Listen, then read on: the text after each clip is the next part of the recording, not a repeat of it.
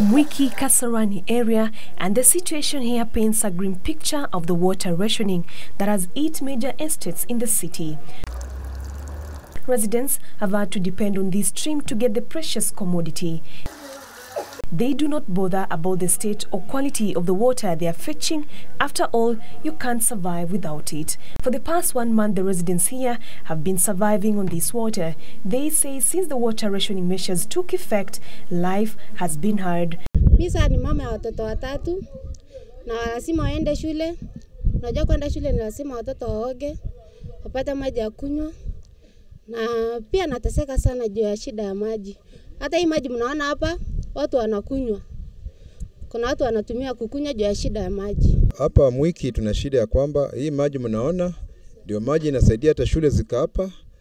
Kila mtu hapa Mwiki ndio maji anatumia kwa kunywa na kwa kuosha vitu.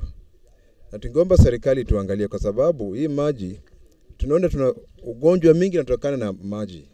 Tungeomba serikali iangalie maneno kwa sababu watoto wadogo tuko nao wakikunywa maji wanaweza kufa.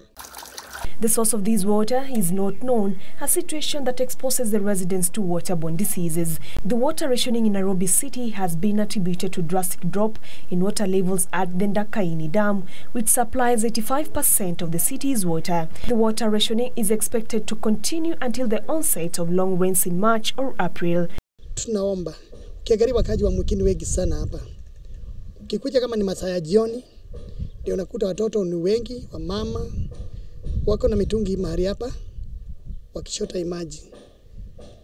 Tunaomba serikali tafadhali mtu angalie na maji mawili ili tupate kuwa na maji masafi. Maana hii kisiwa sio kisiwa kisafi vile. Hata ukitazama pale unaona kuna shafu na kuna mavitu, kuna mamia na kuna fubi bado iko pale. Tufikirie ni mambo mazuri serikali. Mweze kutuonekania sababu shida tuko nayo. And for the Mwiki residents, it's survival for the fittest until then. With water rationing hitting major estates in Nairobi, residents of Mwiki Red Soil have been forced to depend on this water, which they call stream of life. Theirs is a call for the government to act to restore water. Brenda Kiprono reporting for Channel 1 Mwiki, Nairobi.